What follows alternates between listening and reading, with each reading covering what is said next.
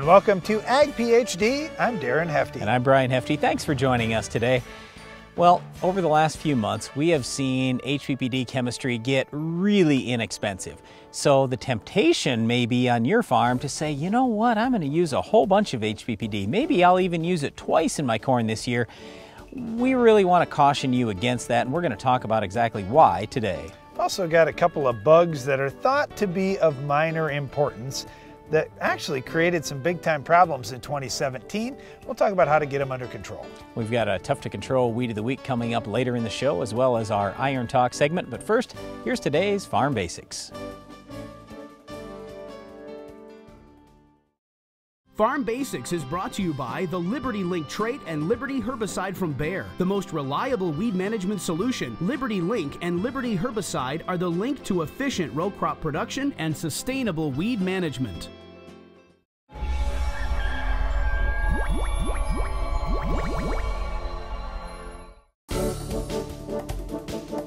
During our Farm Basics time today, we're going to talk a little about ground sterilants, what exactly they are, and when you should and should not use them.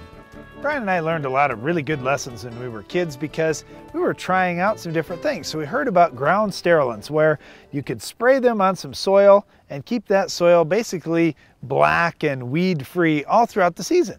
Well, we were used to running the weed trimmer, like around our grain bins, for example, and we were out there every week trimming weeds, and we thought, man, Dad's got this ground sterilant in the shed. Let's try some of that around the bins.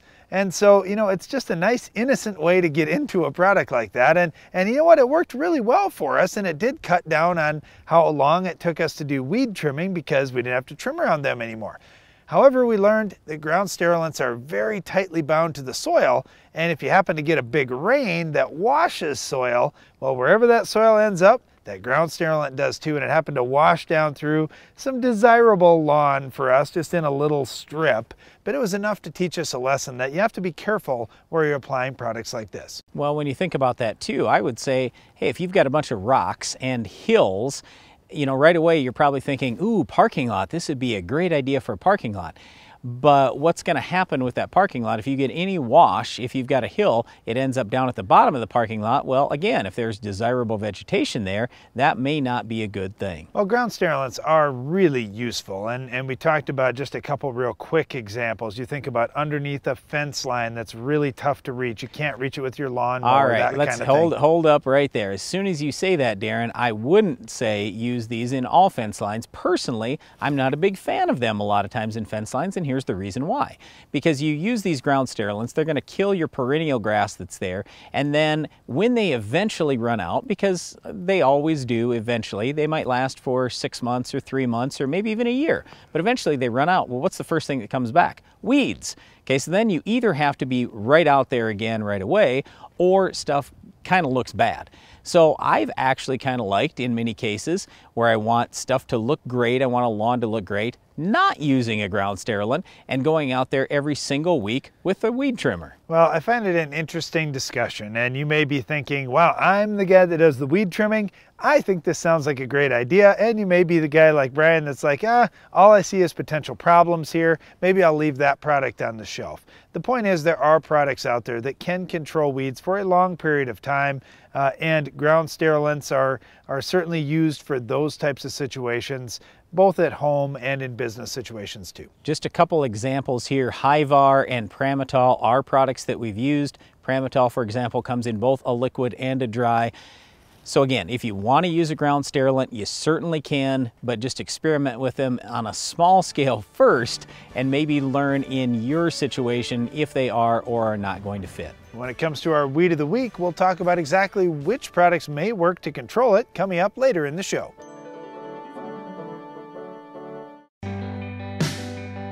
I know a lot of people that have them, and I don't know anybody that doesn't like their Morton building. The crew was really, in my book, top-notch. The quality of this building is second to none, and they make sure before you walk away that you're happy. This is my dream barn. I think it ended up looking even better than I thought it would. People love it. When they get in here, they're just in awe. Morton Buildings, for work, for life, for generations.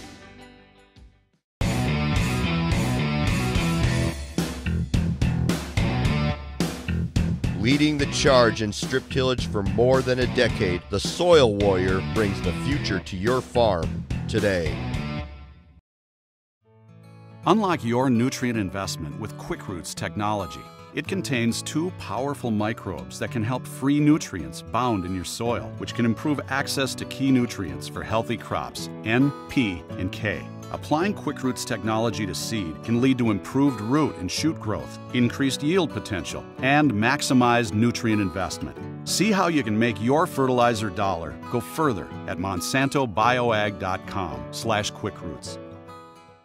Avoid the V-shaped pattern of injury caused by chemical buildup in your booms. The Express End Cap from Hypro eliminates the dead ends that lead to herbicide buildup and provides easy access to your booms, giving a complete flush between applications. Hypro, helping you spray better.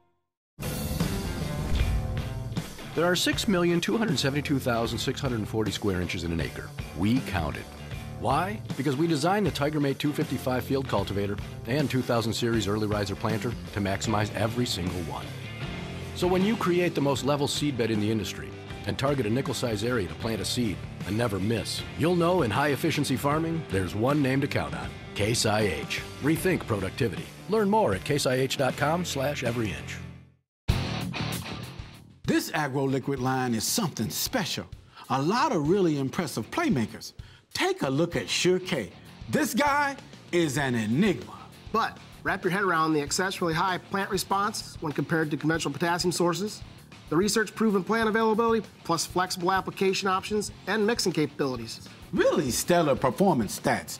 Sure K is a true standout, and that's a winning goal on any field.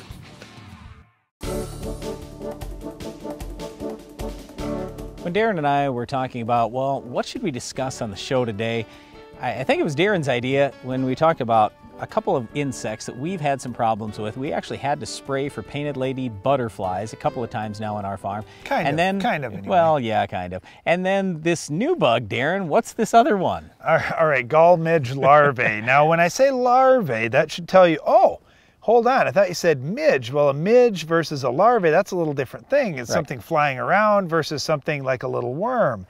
And here's the big thing with both of these bugs is we're concerned about certain stages in the life cycle, not necessarily all of them. For example, the actual painted lady butterfly, do I care about the butterflies? Nope, I don't. They could be out in my field, I really don't care. Not hurting anything, I'm not worried about them, I'm not gonna spray for them. But when they're in the larvae stage, they're the thistle caterpillar. I don't want to see thistle caterpillars in my field if they're at high numbers because they can cause some defoliation and some issues with my soybeans. The good news here is Darren mentioned defoliation. Well, just straight out defoliation is not that big a problem. The problem is when you have a bug feeding on your plant, it does open it up for disease, so that worries me a little bit. And then the other thing I'm going to look at is, do I have other harmful insects out in that field? If I do, I'm probably going to pull the trigger and spray insecticide. Well, thistle caterpillars or painted lady butterflies, we've got an issue with them probably 1 out of 10 years on our farm. So it's something that is not an every year deal, but it's just reminding us that we need to be out there scouting all the time, every season, because you just don't know which bug is going to pop up this year. You may say, well, I spray for aphids every single year. Fine. So aphids are really common in your area, but there's going to be a whole lot of bugs of minor importance that could be out there, like the thistle caterpillar or painted lady butterfly. Now, one this year that did get a little alarming to me because it is robbing significant yield, especially in the area that I was in southern South Dakota, extreme western Iowa, and northeastern Nebraska. We're seeing kind of a new insect for soybeans. If you do a little research on it, you'll hardly find any. It's the gall midge larvae. Now in the spring, there's a little midge that will lay some eggs on very young soybean plants. So we'll see that midge out in fields a lot of times in April and very early May. And they lay eggs, and then that soybean plant develops in May, June, July, and all of a sudden those little larvae get into the stem. And they get just underneath that outer skin layer on the stem. And so you can kind of see them in a little break in the stem, but they're pretty safe from the insecticides that we would spray. So how do you control these things?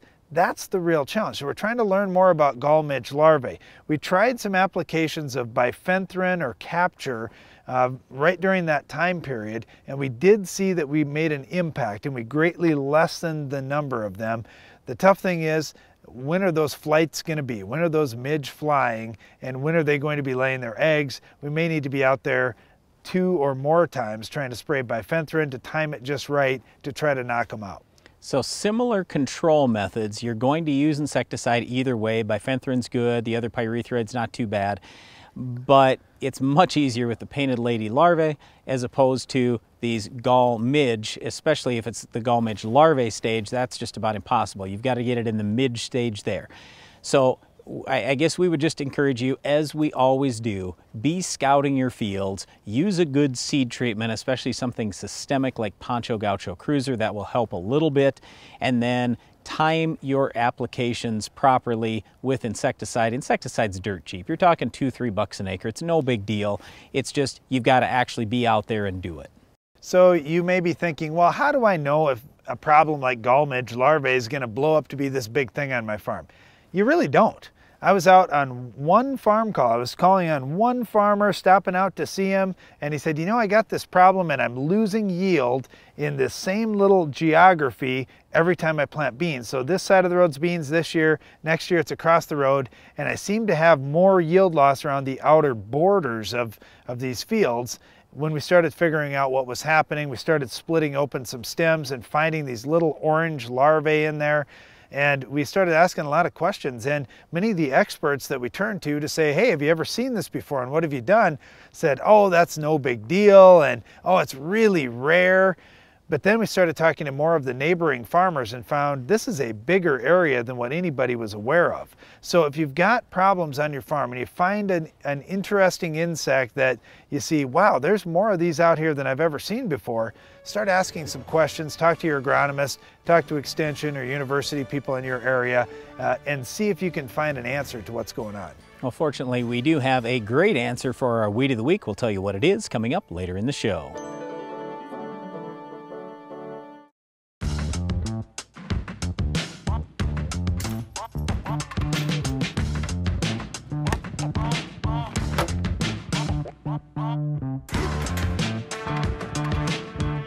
In life, when you put the max in, you get the max out. It's no different for your corn, which is why 40 years of effort have gone into proving that Instinct and N-Serve nitrogen stabilizers do more than just stabilize nitrogen, they maximize nitrogen, so your corn gives you the max in return.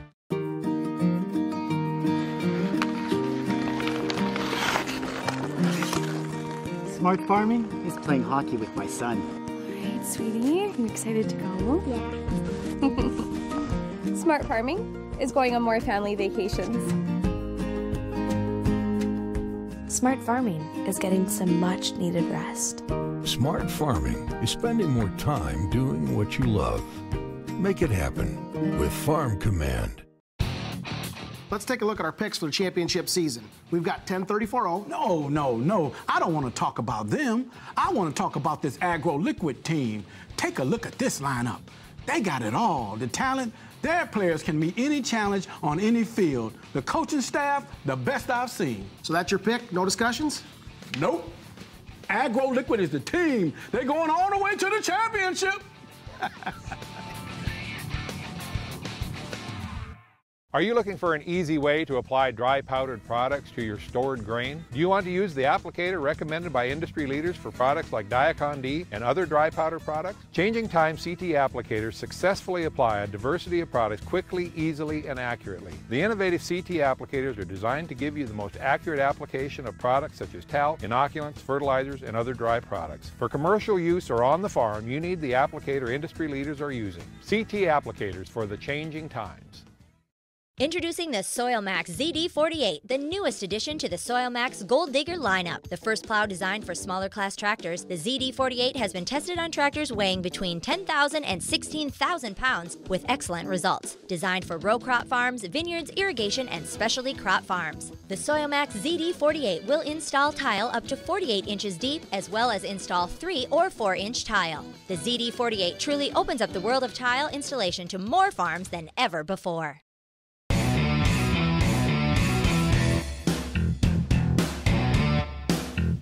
Leading the charge in strip tillage for more than a decade, the Soil Warrior brings the future to your farm today.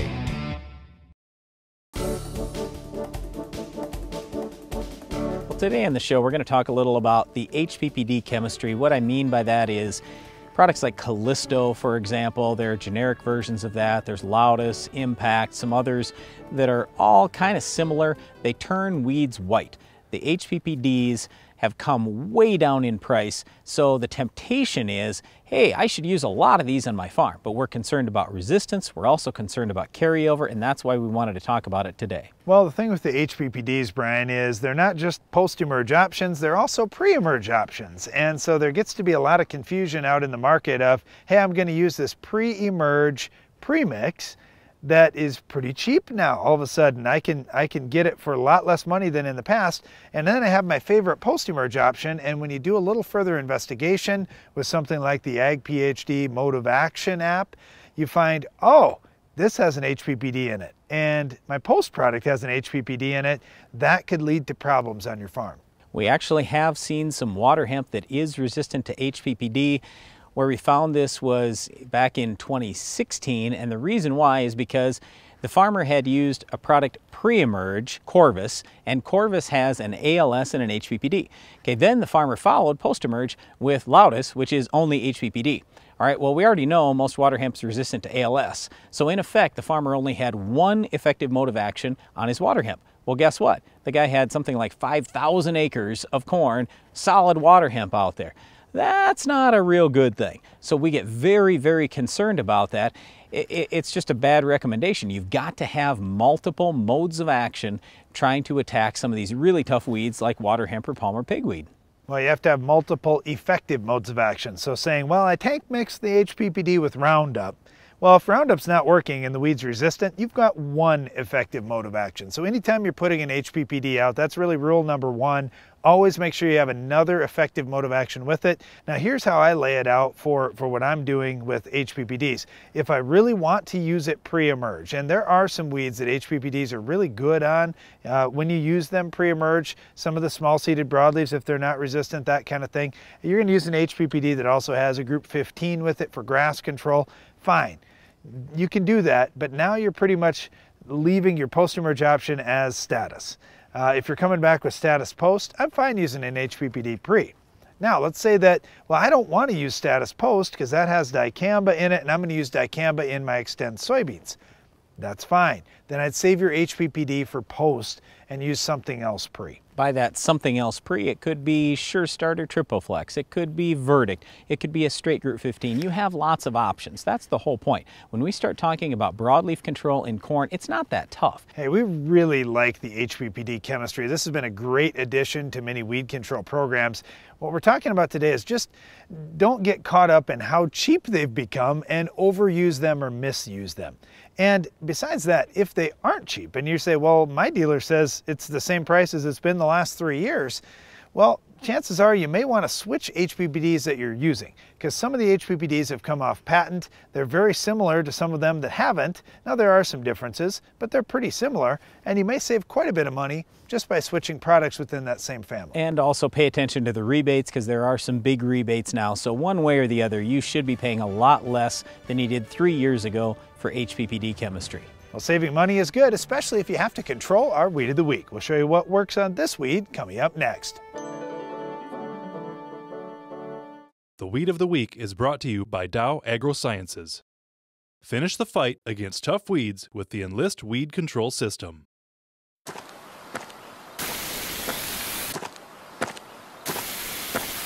Weeds are tough,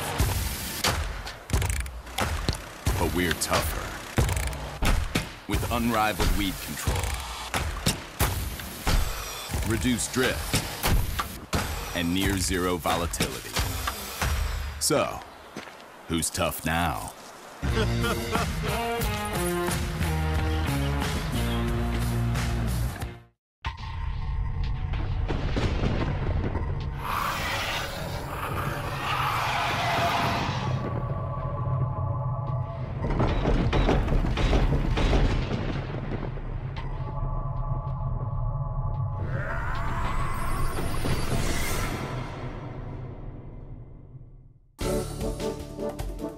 weed of the week is wild buckwheat. Another one of those viney type weeds, Brian. And when we think about the viney type weeds, typically HPPDs are not our favorite choice. So now we didn't pick the weed of the week just because the HPPDs are not going to be our lead products on it. But it is something to keep in mind. Whenever you've got a vine, typically we like to look at something different. Yeah, we do. And keep in mind too that with wild buckwheat, it is just an annual. It's not a perennial or anything. It doesn't have a big rhizome or an enormous root, but it can be a real problem, and we have seen it spreading around the country, in part because Roundup is weak on it naturally. It's not necessarily resistant, it's just Roundup has never done a good job controlling this particular weed.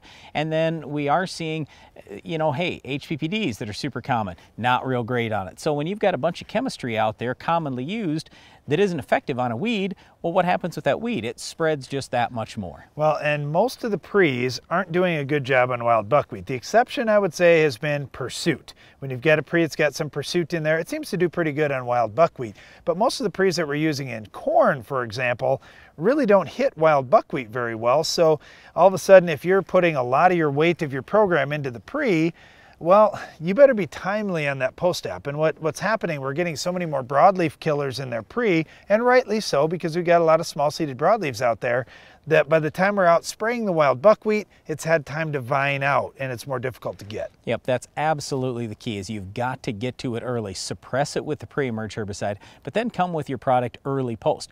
So when I start talking early post, I'm right away thinking dicamba in corn, dicamba on Extend soybeans. If I do those things, I'm probably going to wipe out my buckwheat. Well, in soybeans, you've got some different options, and I mentioned Pursuit or Raptor before, and Pursuit is in a lot of these pre-mixes that we're using pre, and you know, we haven't used it. It's been too expensive. There are some limits on rotation, that kind of thing, but guess what? Pursuit's another one of those products, just like the HPPDs, that have really come down in price. Yep, so a half rate's probably $3. So you can throw that out there. That's absolutely going to help. But anyway, I want to go back to the post-emerge products. So early post, I'm thinking a lot about dicamba. Later post, then I'm looking at Buctril in corn. That's probably my preferred product. Otherwise, if I'm thinking soybeans, yeah, I would probably lean toward Pursuit if I didn't use that pre-emerge, but otherwise you've got Liberty and Liberty Link soybeans. We probably field more calls about wild buckwheat in wheat growing areas than we do in other areas, and that's fortunate because it's easier to control in wheat. We could start off with something like Sharpen Down, come back post-emerge. Many of the products that you're going to use post-emerge have some level of Buctril in them, like the old Bronate, for example. My favorite choice of a premix that has that bromoxynil in it is Husky. Husky does a nice job. Even though it's got an HPPD in there, you've got a pretty good strong rate of Buctril in there too. Hey, when you mentioned wheat, that just got me thinking about some of the burn down situations like post-harvest, that type of thing. Make sure you've got some 2,4-D or dicamba in there, not just Roundup. Well, that's all the time we have for this week's Weed, but Iron Talk is coming up next. Unlock the nutrients in your soil with Tag Team LCOXC Liquid Soybean, a triple-action biological product that helps improve nutrient access. Together with the LCO molecule, a rhizobia delivers nitrogen-fixing benefits, while an additional microbe makes phosphate in the soil more available. 3 powerful technologies in one extra concentrated formulation. See how it can help your yield potential at monsantobioag.com/unlock.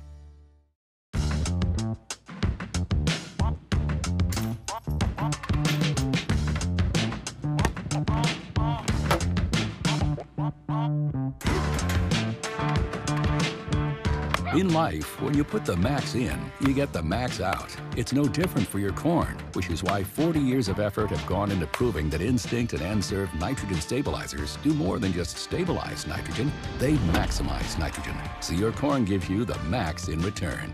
Introducing the SoilMax ZD48, the newest addition to the SoilMax Gold Digger lineup. The first plow designed for smaller class tractors, the ZD48 has been tested on tractors weighing between 10,000 and 16,000 pounds with excellent results. Designed for row crop farms, vineyards, irrigation, and specialty crop farms. The SoilMax ZD48 will install tile up to 48 inches deep, as well as install 3 or 4-inch tile. The ZD48 truly opens up the world of tile installation to more farms than ever before.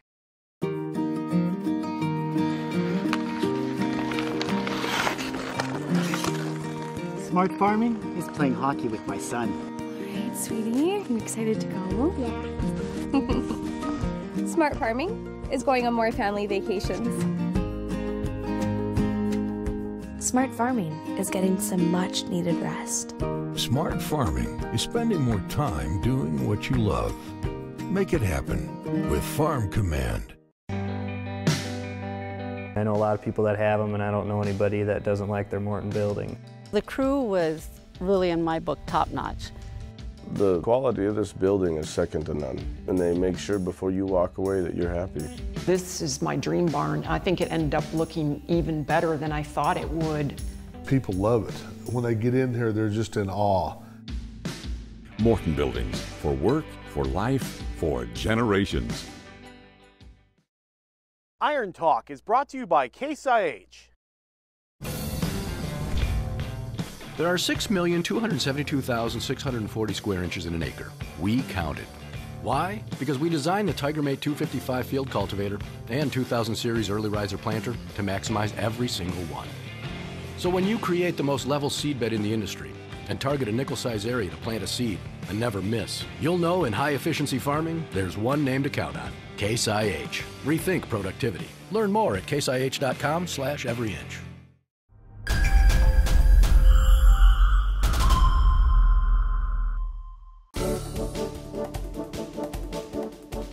Planting corn early in 2018 may be less risky than in the past. I'll explain in today's Iron Talk. Let's go back to the early 1990s for a minute. Liquid insecticide didn't mix with starter fertilizer, so it often didn't get used. It was a pain, so many farmers stuck with dry boxes on the planter, or they gave up the starter fertilizer if they wanted to use liquid insecticide. Fortunately, Capture LFR came out with the formulation they termed Liquid Fertilizer Ready. Finally, liquid fertilizer and liquid insecticide could be used together in the same tank, and usage of both grew. Growers across the country, and even Brian and me on our farm, saw some nice gains with headline fungicide in furrow and wanted to add that to the mix. But fungicide doesn't really like to mix with anything else. Now, it was a hurdle that only adding a second tank would overcome. Why was this such a big deal? Because just like on our farm, you may want to plant early. And early planting often results in more yield if you can get a good stand. This is where starter fertilizer, insecticide, and especially additional fungicide really pay a nice return on investment. Last year, 2 new products came out. The same folks who brought Capture LFR technology to the market found a way to make Headline and Capture in a couple of different premixes that would not only mix together, but would mix well with liquid fertilizer. Manticor and Temitry are both premixes of Headline and Capture LFR, and they both performed very well last year. Now, if you've already added the second tank to do all the things you need to do with liquids on your planter, this may not be a big deal for you, or you may be thinking about using one of these premixes and now adding a 4th product to the mix. However, if you have 1 tank and 3 things to accomplish, you're in good shape. Planting should be a lot more fun and a lot less risky with these new products in 2018. That's all for today's Iron Talk, and now back to the show. Closed captioning for Ag PhD is sponsored by Norwood Sales. The Quick Belt from Norwood Sales is your all-around grain handling solution. Our conveyor-based system uses an 18-inch belt and a 10-inch tube, which minimizes seed damage while moving more than 10,000 bushels an hour. Keep your grain and your farm moving with the Quick Belt from Norwood Sales. That's all the time we've got for today's show. But before we go, we just wanted to invite you to tune in to the Ag PhD radio show. Our show is on SiriusXM channel 147 at 2 p.m. Central each weekday. And don't forget to tune back in next week for the next Ag PhD TV show, too. We've got a Farm Basics, Weed of the Week, Iron Talk, and a whole lot more. I'm Darren Hefty. And I'm Brian Hefty. Thanks for watching Ag PhD. Soil is nature's filter to keep contaminants out of our water. To learn how farmers manage soil and groundwater, visit the Responsible Nutrient Management Foundation at rnmf.org.